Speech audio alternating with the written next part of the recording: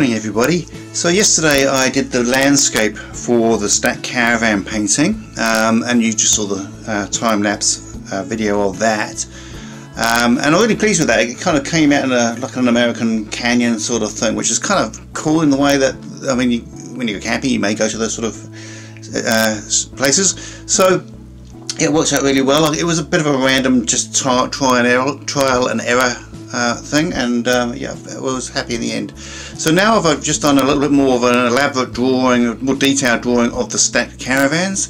Remember, there's going to be other things attached to them, so that I'm going to be putting some sort of veranda or patios on a couple of them, and awnings and an engine, and they're going to be hanging from a single balloon and all that sort of stuff. So there's going to be a lot more details adding in there. But if now I've got the basic shape in mind, I'm going to draw that onto the canvas using just plain chalk. I was using a chalk pencil.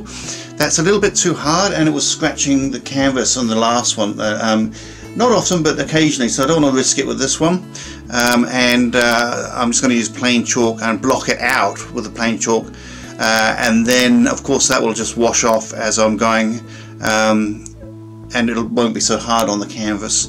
Well, the next one will be a quick stop motion, a quick time-lapse movie. Sorry, I keep saying stop motion. It's a time-lapse movie of me blocking in the caravans and some of the details. Details will more than likely come with the paintbrush rather than the chalk, because you can't get a lot of detail with chalk. Anyway, stay tuned. Thank you very much. See you later.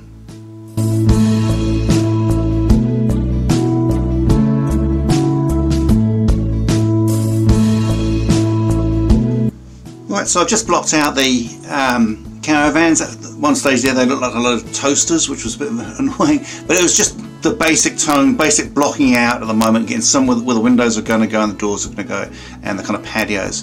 So the next mission will be to start kind of blocking in the colours and the textures of the metal, and putting some more details in, like the awnings and things like that, which I'll work out as we go. But it's a good start. It looks like it's got weight there at the moment, and things are kind of all tying together. So there's a few little things. Obviously, this is basic blocking out, so it is just starting. We've got a lot more to go, and so the next mission will be starting to block out those more details in the caravans, and I'll just start with one, make one look realistic, and then work my way down to the others, probably start on the top one, and just have a bit of fun. Anyways, speak later. Bye.